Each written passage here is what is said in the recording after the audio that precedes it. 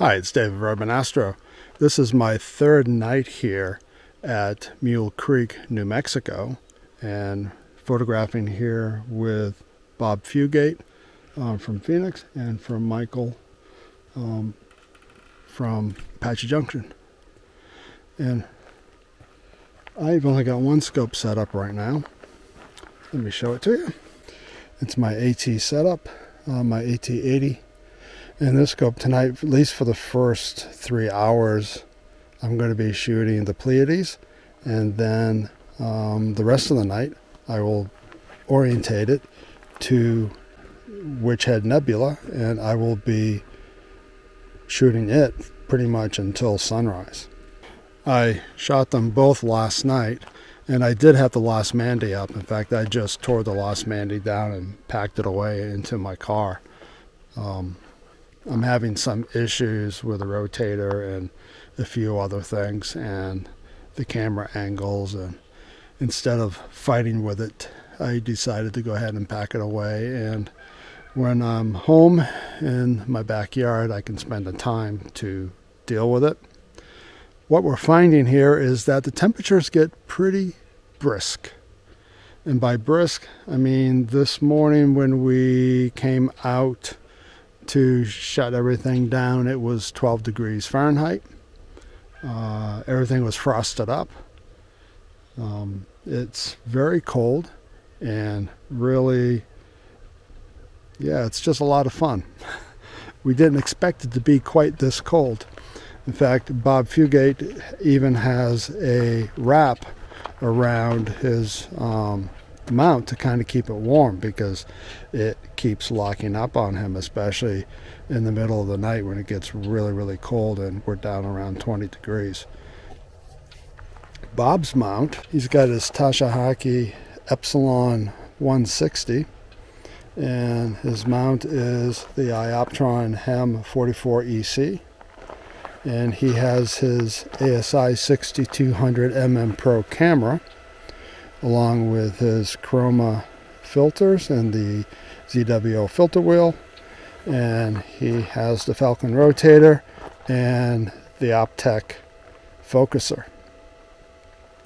And then he uses the AT60 as a guide scope, which is kind of an interesting twist, and I think it's actually a pretty good deal.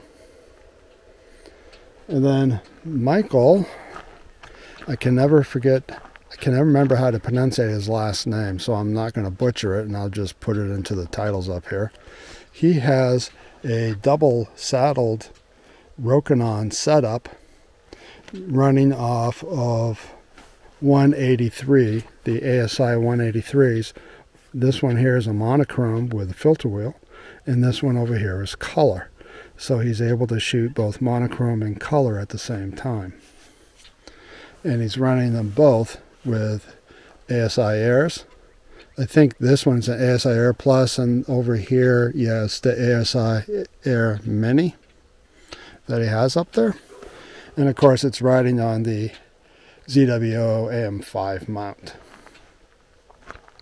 Then over here is his Celestron 9.25 with Hyperstar. And I'm not going to show you what's inside, but he's running color ASI 294 camera, and it's also riding on the AM5 mount. Last night when I was photographing the Pleiades out here in New Mexico, along with some other fellow astrophotographers, I discovered that with the cold air, because it was about freezing, that my optics were pinched. And you could see it especially in the bright stars of the Pleiades star cluster. And so what I'm going to do today here is I am going to see if I can resolve that problem. So the first thing I need to do is remove my Deep Sky Dad flat panel, which I just did. Then I've got to take off my dew shield. And it's pretty simple, really. You just got to unscrew it. There we go. and it unscrews from the silver ring, which is on the body of the OTA itself.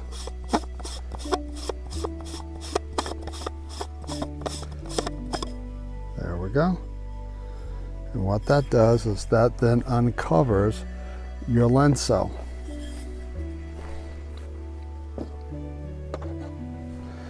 Now, the only tool that's required for this is a screwdriver. And there are 3 sets of screws. Actually, I think there's 4 sets of screws around the body. I'm going to move you here so you can see. Around the body of the lens cell. And what I'm looking for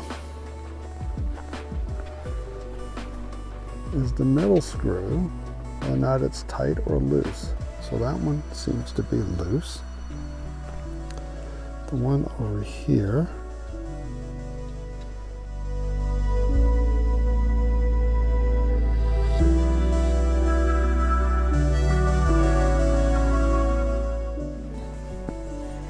and it really is just that easy. And hopefully when I go back to shooting the Pleiades tonight, I'll be able to tell if whether or not I need to check it out again. So while I'm here,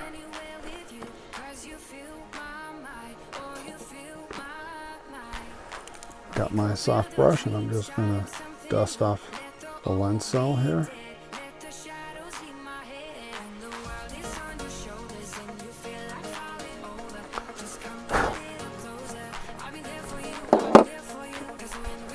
And screw my dew cap back on. There we go.